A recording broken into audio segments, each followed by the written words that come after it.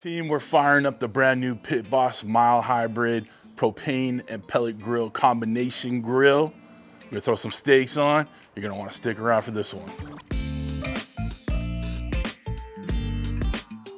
What's up, everybody? Welcome to Cooking with CJ. Welcome to my backyard. So glad you're here. The last video I did, we did the burn-in on the new Mild Hybrid propane pellet grill combination grill from Pit Boss, and I'll put a link for that right up here so you guys can check it out if you'd like. Now we're gonna do what this is meant for. We're gonna give it a little smoke with the pellet side, and then we're gonna sear it off to some high temps using the propane side. All right. I already got a couple ribeyes out. We're keeping it simple today.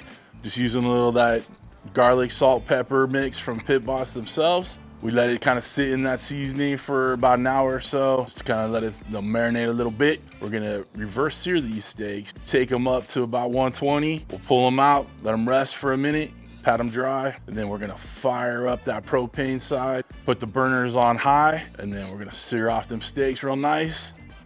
And that's gonna be it. Come on over to this Pit Boss. Let's get the pellets hopping in from the hopper. All right, get them fired up. Come on back. Turn that bad boy on. We're gonna go ahead and prime it because I haven't used the pellet hopper yet. We're gonna prime it, get those things going. We've primed it. We're getting some of that white smoke. We're gonna let that burn off, and then we'll throw our steaks in. All right, team, we got some clean smoke rolling on that bad boy with those pellets. Now it's time to get the steaks on. I'm gonna use one temp probe in there. We're gonna take them to 120. Like I said, we'll take them off, sear them off using the propane side, get that heat all the way up. It's gonna be good stuff, guys. Let's get these steaks on. I'm gonna feed the probe through the little porthole right there. Got my two ribeyes going on. I'm just gonna throw them on the top rack right here. It'll take no time at all. Go ahead and get that probe in. It's about the middle. Pull the slack back, shut it down, bring you back when we're up to temp. Team, we got it up to temperature.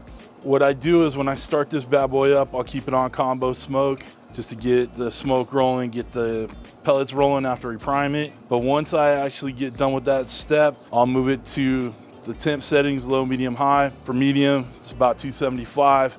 Figured that's good enough for the steaks that we're cooking. I took the probe wire out of the way to show you, but that's where we're at right now. We'll plug this probe wire back in so you can see a little bit better, or so you can see the temp.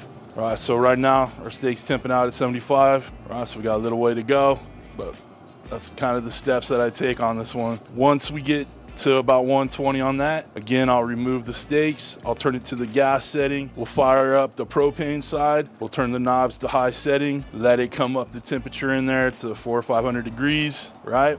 And then sear off the steaks. So one thing you're gonna have to get used to is this is actually kind of more of an analog style temperature controller. So like I said, it has low, medium, and high. Keep it about medium, it'll be about 275. And this is just for the pellet setting. If you move it up to high, you go into the 300s, go low, it'll be in the low 200s, okay? So 200s, high 200s, and then threes, okay? When you get into using the propane with it and fire up that gas grill, then you can blow out the temperatures to over 500 degrees, okay? So keep that in mind as you're working through this.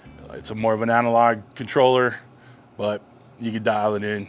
You got temperature readings, you have your probes, you'll be solid, okay? Steaks are up to temperature on the probe here. I am gonna give them a check with my instant read thermometer. Guys, I did a limited run on making my own instant read thermometers. I preach these whether you're in the kitchen or outside on the barbecue. If you guys wanna get yourself one, I'll put a link down below to my website. You grab one. Otherwise, let's check the temps on these, and then we'll fire up the propane burners, get that sear on. Sorry about the bad lighting in there, 120. This one's a little thinner, so it'll be, 130. Pull this probe out, get these steaks on a platter right here. Okay, we'll shut down the lid here. I'm gonna turn this over to gas. Go ahead and get that gas can open. Burners turned to high. Go ahead and light it. Electrical ignition, fired it up. We're gonna get these steaks on and get them seared up. Right after this gets to about 400, 450 in that range. All right, team, it came up to temp pretty quick in there. Let's get those steaks, guys. Let's get these on there. Nice sizzle going. Only take a couple minutes aside. We'll do a little flip every minute or so. Apologize for the bad lighting, but where I set up my pit today, there was no sun out. The clouds were covering. Now the sun is out. So you gotta deal with a little bit of weird shadows. You get the idea. This one on the left, Let's get a nice sear on it. It's a little thinner, so it'll be done before the thick boy over here on the right. So we gave it a flip already. This will be done in no time. All right, I took off the thin one. We're still working on the thick boy right here. We got a nice sear going on these. Give it a little bit more time and we'll pull it off.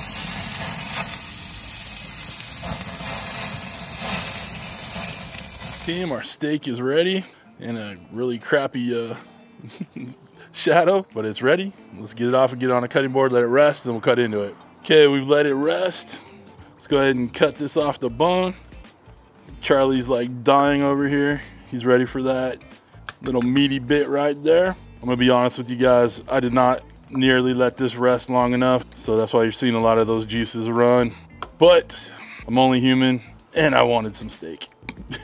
Got a nice pink in there, got some nice color on the outside. It's good to go. But again, don't roast me in the comments. I know I cut it too soon. Couldn't wait. It is what it is. Y'all, we're done. Let's take a little bite. It's good stuff. I mean, it's steak. Well, it's not the love. These were some dry aged ribeyes that I actually had in the freezer.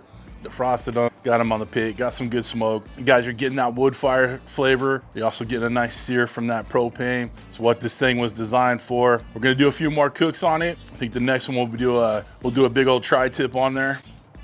But bird's going wild over there. But as far as this one goes, we are done. If y'all want to get yourself one of these pits, I'll put links down below. Put a link to that Pit Boss rub if you guys want to get some of that stuff. Just a little salt, pepper, garlic. Links to my merch, to the thermometer I showed you guys. All will be down below. If you guys want to become a show producer like all these fine people right here, please hit that join button, and it's right next to the subscribe button down below, which you should have already hit.